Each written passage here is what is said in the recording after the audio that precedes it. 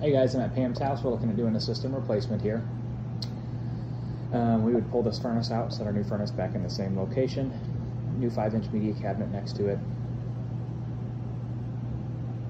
Return drop should be able to be reused. Gas lines are copper into black iron. We can reuse that. We'll rebuild this 3-inch back down into the new furnace. New coil on top of that and build up into the existing supply ductwork. We should be able to reuse all the electrical and refrigerant lines.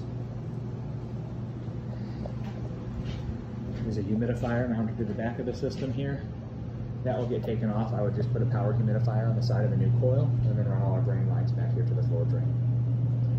You can see the refrigerant lines run out of the coil there. They go straight up to the ceiling and to the outside, right there on that joist.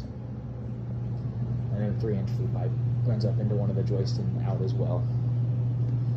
Interested in zoning for the second floor, so we'll put a new thermostat upstairs. We'll probably have to run that thermostat wire through one of the return cases, and then we'll put dampers on everything down here in the basement. They're all 6-inch runs, so we can just do the 6-inch cut-in dampers. Only one that I'm not 100% sure that we're going to be able to get to is this one right here that comes right off the top of the system. We might not be able to put a damper in that one. And I'm sure that goes up to the second floor. There was one more down here that comes right off the top of the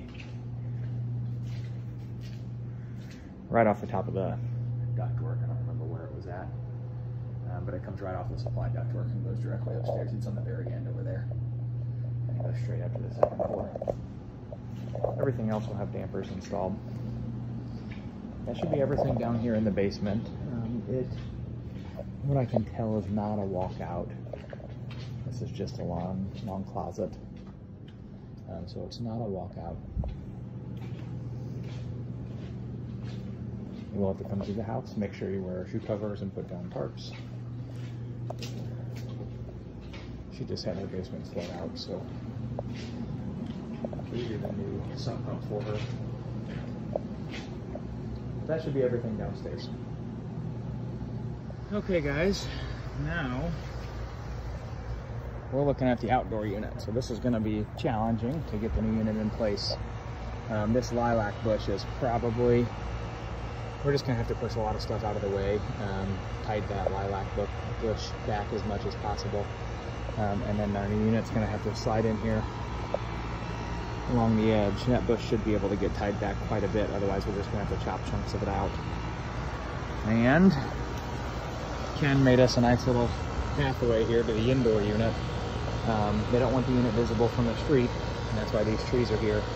We're going to have to cut some of these branches back in order to get the new unit through there, but we'll put our new unit back down. You see the trunk there, and the trunk here is about 45 inches, so the unit should squeeze in there.